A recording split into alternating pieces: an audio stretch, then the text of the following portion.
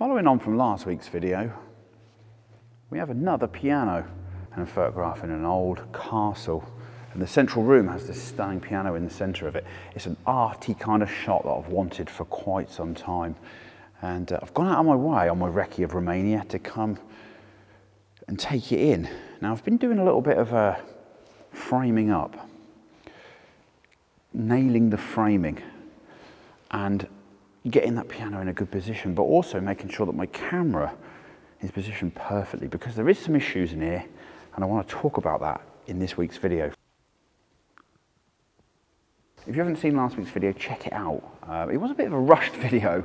I had like a few hours to spare before it needed to be uploaded, and I was working till late at night with a fat headache, trying to get it up and uploaded for you guys. And it was all about kind of going to a scene and actually working the space. And that's pretty much what I'm doing this morning, but in a different context, because what I'm trying to do here is I'm trying to frame up, get brilliant framing of this natural subject that sits in the middle of the room, another grand piano. Now, there's some amazing elements in here. There's some gold touches above the window, there's the arches, there's the windows themselves, but more importantly than all of that, there's the lighting. Now the lighting, to be honest with you, is fantastic. It's all soft, it's due to snow heavily tonight, and you can tell. So my job as an architecture photographer is primarily to get mostly correct in camera. Now, I say mostly because there's always an element that you've got to visualize your final result with architecture and do a little bit of post work. If you're not prepared to do that, I think in architecture photography it's very difficult to actually obtain your final results.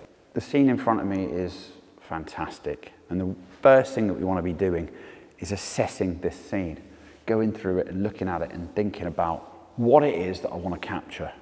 Now, lighting is always difficult, and I've talked about that many times on the channel before. I've come here in the middle of winter. It's kind of due to snow tonight, so it's overcast outside, quite dark and moody, but it's leading to nice soft light inside this. So this should be a really easy shoot for us. It'll all be about slowing down, framing up, and getting those settings locked in camera. What I want to be doing is I want to make sure that in frame I've got all of the details that I want, all of the parts of the framing that I need. So for example, above these large arches on the right here, there is actually some arch detail. For some reason on this side it's disappeared. I actually quite like that, so I'm going to keep it in. The annoying thing about this place though is the chandelier that's hanging in the centre is not in the middle. It's also pretty high. The next thing we want to be looking at is we want to be talking really about that piano. It's incredibly heavy. But the problem is, because that chandelier is kind of where it's positioned in my top of my frame and it's kind of in the way, what I want to be doing is I want to be able to maybe move that piano about. So the first thing we're going to be doing before we touch our camera and any settings is making the scene as we want. So I'm going to try my best to shuffle that piano a tiny bit.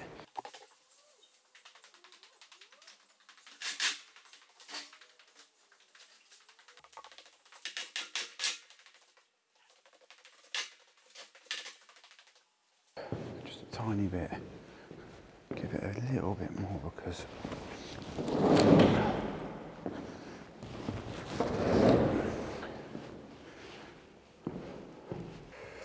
okay, that actually made a huge difference. You might not think it, but what I'm trying to do is position myself a little bit further forward to enable me to be a little bit more underneath that chandelier and still get the same shot. And that's exactly what I'm doing. Just by pushing that piano back a tiny bit, it's enabled me to step a little bit further forward, still have it in the bottom of my frame, be underneath the chandelier a little bit more and still capture the same shot. And that's basically what I'm doing here. The next thing I want to be doing is I want to be able to then talk about getting everything framed up nicely in here in the camera and locking in some settings. I'm using the windows in the center with my grid lines and the two doorways left and right on the edge of my frame to be able to line this shot up. It's a one-point perspective. Now you might say to me, well, not really, it's just straight.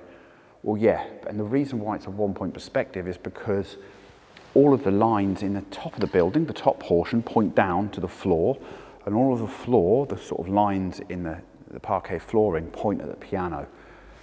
The back windows are all pointing down at the piano, and your focal point is the piano with the backdrop or the back setting of the gold and the windows and the actual castle kind of walls, if you will.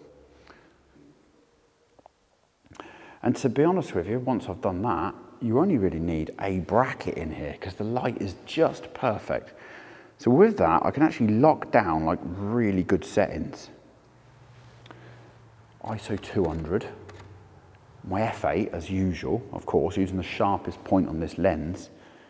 And to be honest with you, my shutter speed then is half a second, which is perfect. Of course, we've got kind of parquet flooring here, and I don't want wobble. So there we go. That's like our settings locked down, and I'm focusing on that piano. So you can see here what I was talking about, the little gold coving. Beautiful, looking really nice, but over this side, for some reason, it's either fallen off or been stolen. So I'm using the grid lines here to position the center of the frame through the middle to line everything up nicely. The piano's in the bottom section of the shot. Moving it has enabled me to move my tripod a little bit further forwards this way. And, of course, my circle window is at the top. And when I said to you about my settings, well, there they are. It's ISO 200, f8, and that's really nice because ISO 200 has just lifted my shutter speed just enough to be able to get this in one shot. You don't need 3 brackets, but I'm doing 3 brackets. I want to photograph that one, like so, and we look at those, we can see that our first one, our middle exposure, is looking like that. I love it.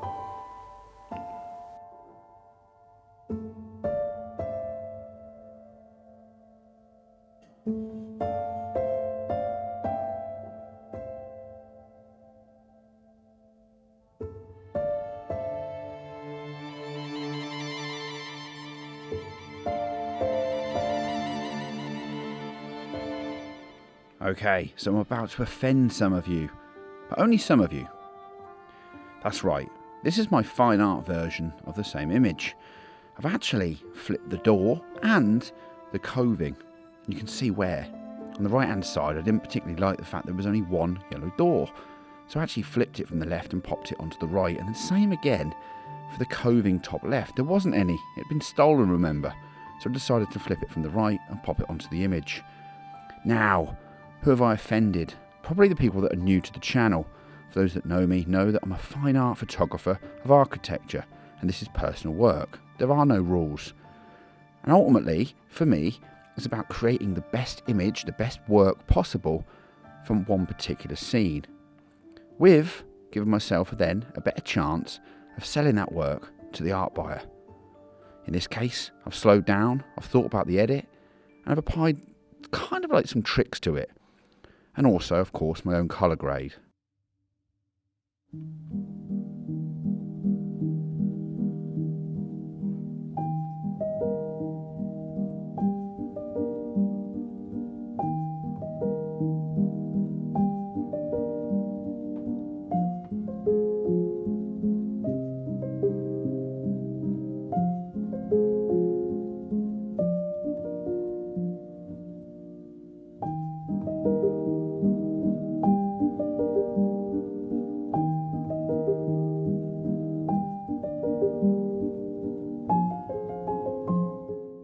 So after a little bit of messing around, I decided to get a couple more shots.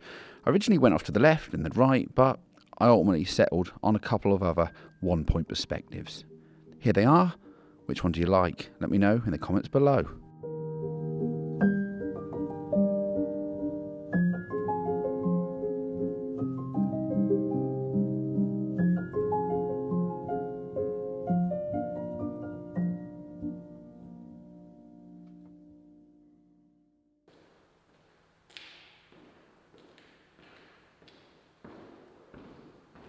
Okay everyone, hope you've enjoyed this week's video.